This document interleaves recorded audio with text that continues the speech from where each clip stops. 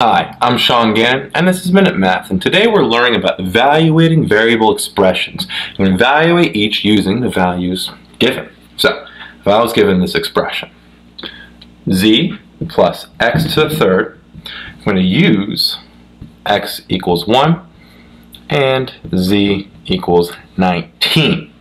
Substitute the numbers for their corresponding variable. Z is first is 19 plus x is 1 to the third power. Okay? Now let's simplify. 1 to the third is just 1.